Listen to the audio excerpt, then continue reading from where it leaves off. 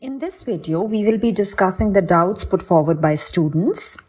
So question 1 is optic atrophy leading to blindness, bone loss, loss of hearing, frontal bossing and cranial nerve palsy are features of, and here are your options: osteopetrosis, osteitis deformans, osteogenesis imperfecta and osteitis fibrosa cystica.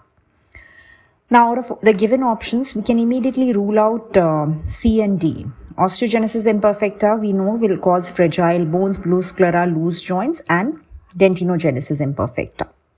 Whereas osteitis fibrosa cystica is seen in hyperthyroidism, when the calcium levels in the blood serum will rise, leading to bone pain and tenderness. And in the final stages, you see certain brown tumors in bone, which are known as osteitis fibrosa cystica. We can also rule out Paget's disease, even though it is a differential diagnosis of osteopetrosis. Paget's disease, the clinical features will be bone pain, pathological fractures, cranial nerve palsies due to nerve compression, increased hat size due to skull enlargement. The maxillary bone is the most common bone involved in the skull.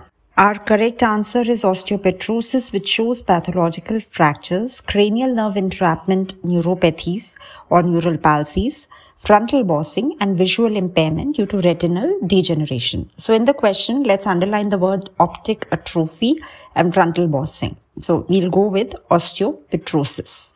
Now our next question is, orange peel appearance is seen in monoostotic fibrous dysplasia or polyostotic fibrous dysplasia. So as we know, fibrous dysplasia is a disorder of osteoblastic differentiation and maturation with two variants, monoostotic fibrous dysplasia, which usually involves single bone, and polyostotic fibrous dysplasia involving two or more bones. It is also known as McCune-Albright syndrome.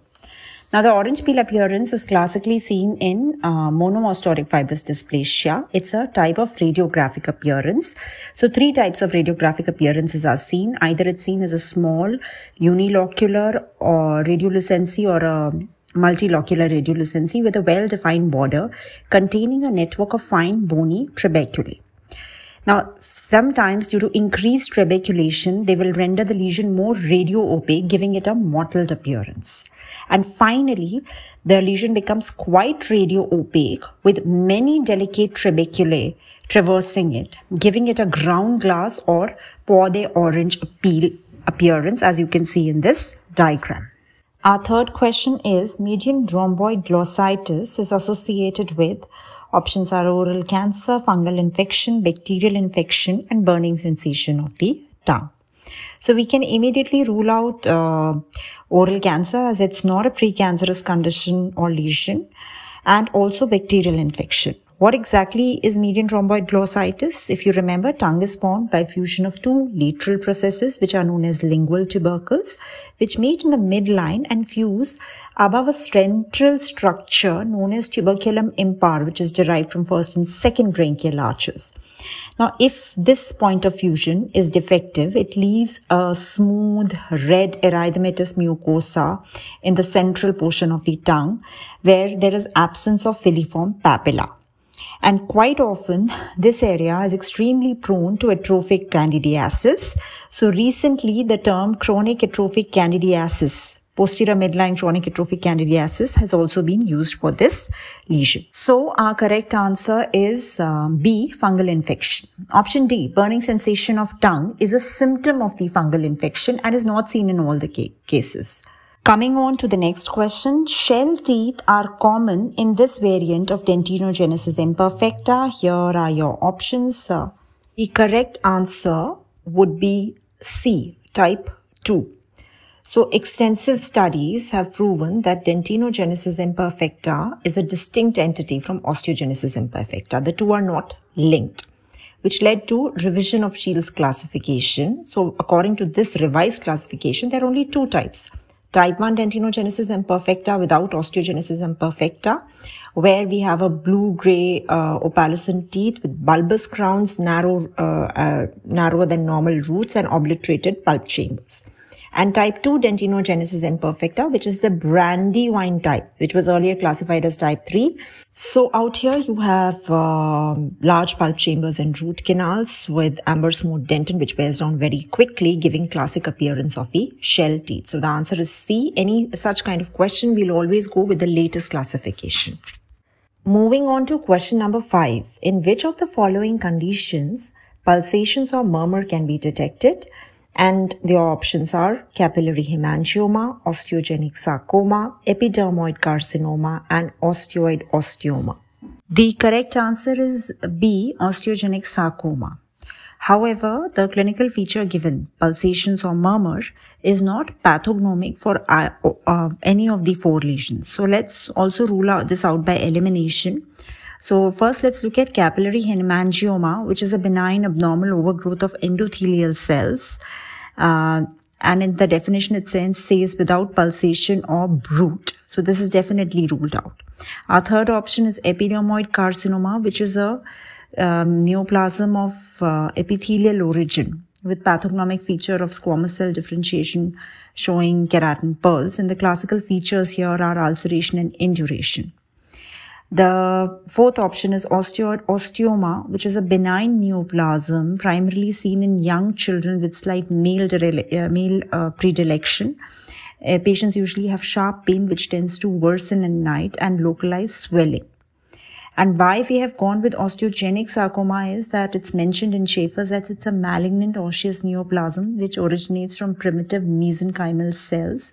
There'll usually be a tender palpable mass with or without overlying pulsation. So even for osteogenic sarcoma, it's not necessary that the pulsation will be present. But given the options, we'll go with osteogenic sarcoma.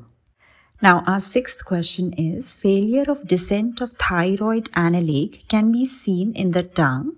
And your options are A, in anterior 2/3 of dorsal aspect, B, in posterior 1/3 of dorsal aspect, C, near the base of tongue close to foramen cecum, and D, in anterior 2/3 inferior surface. So our correct option is option C, near the base of tongue close to foramen cecum.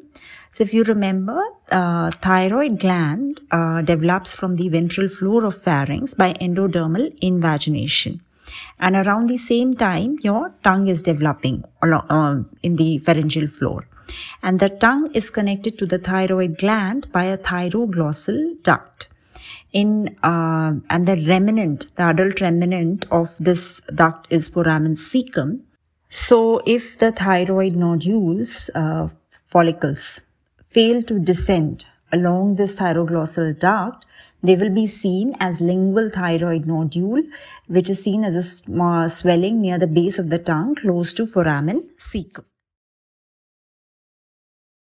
Coming to question number 7, which says interferon gamma release assay is used for diagnosis of, and your options are A, HIV, B, syphilis, C, hepatitis B, and D, tuberculosis. The correct answer is D, tuberculosis. Now, as the name suggests, so this test probably involves the release of interferon gamma, which is a cytokine secreted by T cells. Now, the basis for the test is that blood from tuberculosis patients, suspected tuberculosis patients, is mixed with antigens derived from Mycobacterium tuberculosis, and then the amount of interferon gamma released is measured. This test is only used when Mantox and other diagnostic tests are negative. The other disease where this test is used are cytomegalovirus infection and leishmaniasis. Both of them have cellular-mediated immune response. Now, question number 8 is, which of the following conditions is least likely to be present as an eccentric osteopathic lesion? Your answers are A, aneurysmal bone cyst, B, giant cell tumor, C, fibrous cortical defect, and D, simple bone cyst. The correct answer is D, simple bone cyst or unicameral bone cyst. Now, these are just cavities within the bone which are filled with fluid, and usually patients are asymptomatic and are discovered only during routine X-rays. However, because they do weaken the bone, sometimes pathological fractures can occur. They are usually found they are intramedullary in nature and found in the metaphysis region. Then let's look at our other options. Our aneurysmal bone cyst is an expansile eccentric lesion. It's also known as solitary bone cyst and usually associated with history of trauma, and patients will complain of pain, swelling, pathological fractures. The pathognomic sign here will be on entering the lesion, there will be excessive bleeding. Almost the site will well up with blood and will have a blood soaked sponge appearance. Then our giant cell tumor or osteoclastoma is the neoplasm of undifferentiated cells with pain, swelling, and this is usually seen near the joint. In the most common bone is femur and it's located near the joint, so it's again eccentric in position. We will also rule out fibrous cortical defect, which is nothing but non-ossifying fibroma smaller than 2 to 3 centimeters in diameter. Now these defects are usually located in the long bones close to the growth plate, making them eccentric in position. Now moving on to the next question, which of the following has potential of undergoing spontaneous malignant transformation? Your options are A. Osteomalacia, B. Albright syndrome, C. Paget's disease, D. Osteogenesis imperfecta. The correct answer here is C, or Paget's disease. Now, Paget's disease is characterized by increase in alkaline phosphatase, which is a marker of the osteoblast. So, you have enlarged and deformed bone because of excessive breakdown and unorganized repair. So, the bone will be deformed, but the mechanical properties will be compromised. So, they can spontaneously develop into an osteosarcoma. A quick look at the other options. Osteomalacia is the adult form of vitamin D deficiency. So the bones will fail to calcify. So there will be softened and weakening of bones. Albright syndrome is nothing but polyostotic fibrous dysplasia, where there is uneven growth, deformity, and pathological fractures. Osteogenesis imperfecta is a genetic condition characterized by blue sclera, deafness due to osteosclerosis, loose joints, low muscle tone, and triangular faces. There are various forms of this disease. Now, our 10th doubt is that tender submandibular salivary gland is most commonly due to which condition? Your options are A. Ludwig's angina, B. Cyalolith, C. Enlarged lymph nodes, and D. All of the above. Out of the given options, the correct answer is cyalolith, especially in patients older than 40 years of age. Now our next question is eruption cyst. A. Transforms into dentigerous cyst. B. Regresses after the eruption of teeth. C. Is found in place of missing tooth. And D. Is a type of dentigerous cyst. Out here, our option answer is B. It will regress after eruption of teeth. Note that eruption cyst or eruption hematoma is actually only present within the soft tissue. It is associated with an erupting tooth and is seen as a circumscribed soft fluctuant swelling. So it usually occurs and is seen after the tooth has erupted through the bone and it is yet to erupt through the soft tissue.